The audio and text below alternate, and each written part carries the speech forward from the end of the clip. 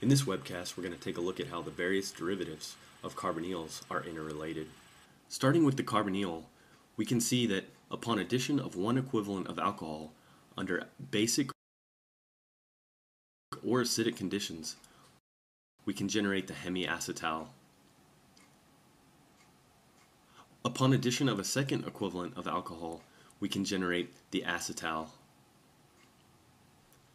Again, keto-enol tautomerization can occur under basic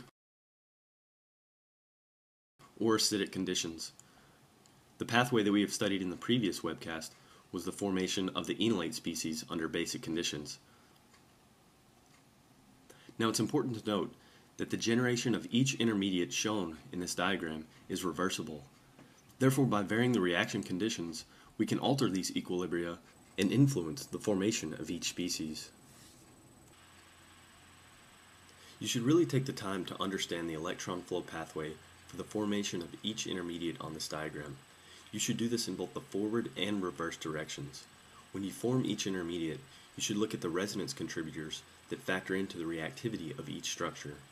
Once you do this, you'll be on your way to becoming an expert in carbonyl chemistry.